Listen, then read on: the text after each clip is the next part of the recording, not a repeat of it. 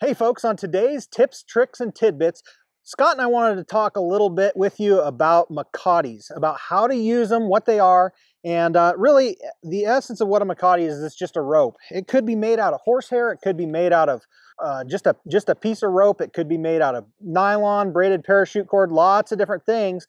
And these are really nothing but a great tool. And so there's different ways that people get exposed to these. But we wanted to give you some ideas today on how they're used. And if you notice, Scott and I got two different setups here. Scott's in a snaffle setup. He's got some slobber straps there. And then I'm in a hackamore setup using a boselle with a hanger and then the Mecate tied in.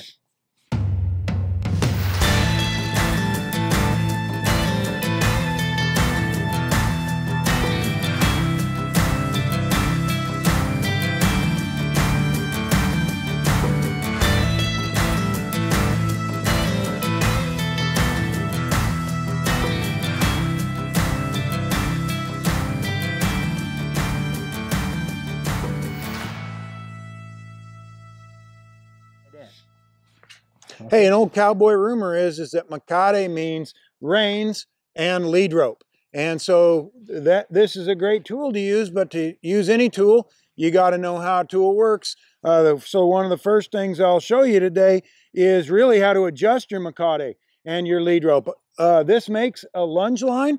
I can use this lead rope to climb off my horse and do a little groundwork to send him. It works good to send my horse behind me as I'm on a trail, keep him a ways back. But the other thing that it is, it's adjustable. And it's adjustable in this knot right here that your lead rope's hooked to. So if I need to lunge my horse on a long line, I can just work this through just like that.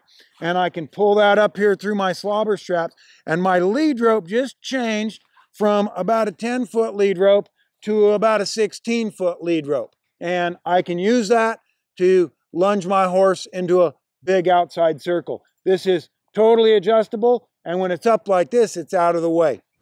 So folks, a lot of times when you're running a Mecate, you get confused about what to do with your lead rope.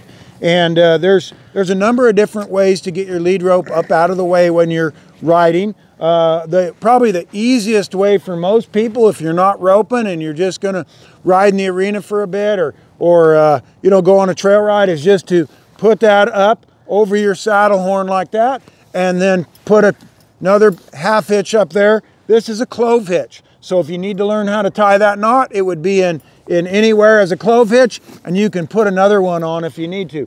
Put it up there like that. If that's not the way you'd like to do it, and it is probably not the way I would typically do it, I will just coil my lead rope up, same kind of size, about a 6-inch coil, and I adjust it so that it is in about the same droop as my rein would be when I was riding my horse on a loose rein, and I would tie my lead rope up with my saddle strings. One of the reasons we have saddle strings on Western saddles, saddle strings on trail saddles, is so you can tie your lead rope up.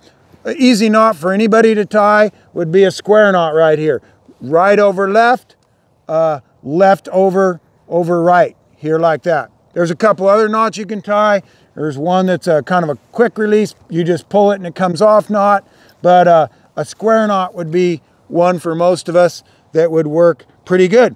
The other way, and probably the last one that I would typically do, but the one that you'll see a lot of guys do, is they'll tuck this into their belt or into their leggings, into their chaps. And I try to fold mine and pull it through. Don't pull the whole thing through. I would like to be able to get undone if I needed to. I'm going to be real careful that I don't make my loops real big. I just tucked this up in my belt, and I took 2 small pulls right here, giving me control of this, but also when I need it out, it can come out. I can get free of my horse if I need to. So just a different way to use this tool. If you notice here, a little different setup on the hackamore side, but we still can do some of the same sorts of things. You can adjust your lead rope through your hackamore if you want to change how it's tied. But I'm going to show you another little way to tie your hackamore up with the Mecate so that you have access to your lead rope and it's secure in a way that you can tie your horse. So what I've done is I've taken the rein portion of my hackamore down, and I'm going to just take it and go over my horse's neck, and I'm going to position it so it's up across, for her it's by her pole there, by her bridle path. And I'm going to take this tail, the loop, and I'm just going to do a wrap around that first strand. Then I'm going to take my lead rope and run it through that little hole that's made. And when that pulls down tight against the heel knot, it's secure right here underneath the heel knot. And now I've got a good way of leading my horse, or if I wanted to lunge or something like that. But when I pull on this, it's going to put pressure up here rather than the Boselle pushing forward and hitting them right here in their chin groove. And so this is a really good little way. It's a way among ways of using your Mecate effectively with your hackamore. A whole nother idea is if you've got a horse that's broke to hobble, you can actually use your Mecate as a set of hobbles. And not only can you hobble with it, you can hobble with it while your horse is still wearing the piece of gear. So what I'm doing in this case is I'm going to take this this lead and I'm going to fold it in half. And what's going to happen is I'm going to take this piece and I'm going to go around my horse's offside foot, okay, around so that their foot is encircled like this. And then I'm going to throw a couple of twists in here like that. And then I'm going to tie off with this tail. So let me demonstrate that for you. Okay, I'm going to get my horse's feet kind of pre-positioned even. Okay, and this isn't something you want to do, like we've been in real muddy conditions here. This may not be the best place to do that, but where we're standing now is okay. And also you may not want to do this if, you certainly wouldn't want to do this if your horse is not real well broke to hobble. So first of all, you'll notice that my reins are up on the saddle horn, and that's just a signal to the horse not to put their head down. Okay, so I'm going to go around the outside, or offside I should say, front leg. Get her to step a little closer here. Okay, put a twist, and I'm going to tie off just using a quick release knot so it's easy to get undone. Slide that down, and now my horse is in a set of hobbles. And I can make that as loose or as tight as I want based on how many twists I put in my Mecate. This here Mecate reins adjusted about right for this size horse. And these are so versatile that I can set this down. My horse can have lots of slack in here. I can pick these up and I can get to where I got contact. But when I'm riding, I'll have a loop to take out the slack. A loop in my hand there like that. And this loop can be on either side.